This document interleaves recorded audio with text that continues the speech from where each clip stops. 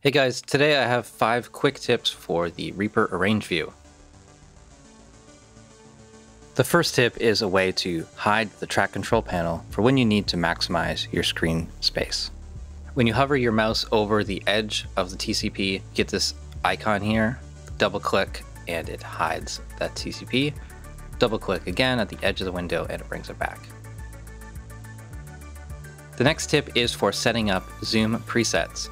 I'm going to make a time selection here, and then I'm going to press E for my action to zoom to the time selection. I'm going to open up View menu and go to Screen Sets and Layouts. In the Track Views tab, I have these options of saving track views. I'm going to go to number 2, hit Save, and I'm only going to use the horizontal zoom. I click Save.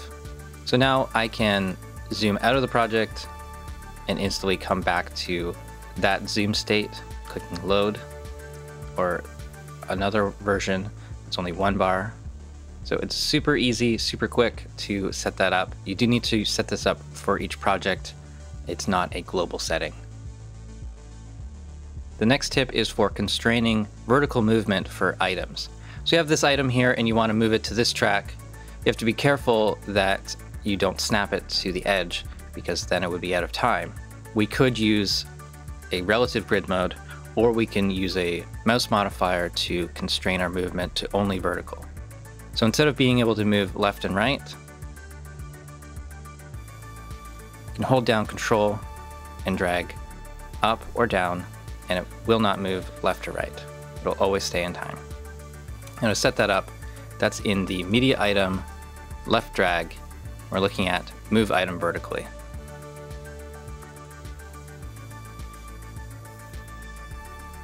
Bonus tip, you can set it up to copy as well if you hold down Command. So now I have a copy of the original item perfectly in time. The next tip is for quickly making MIDI items. So I have no items selected. I'm going to hold down Command, Control on the PC, and drag out. And now I have a new MIDI item. I can double click it to open up the MIDI editor. Last tip is to use the MIDI inline editor. So I can right click on this MIDI item, go to Open Items in Editor, and open an inline editor. And now I have a MIDI editor built into the Arrange view. I can click and drag to add notes anywhere I want. I can zoom in and out. If I'm zoomed in enough, I can change the velocity. All the essentials of the MIDI editor are there, and to close this window, you can just click this X. There you go, guys. There's 5 quick tips for the Reaper Arrange view. Hope you've enjoyed this video. Thanks a lot for watching. Please subscribe to the channel if you haven't already, and visit reaperblog.net for a lot more.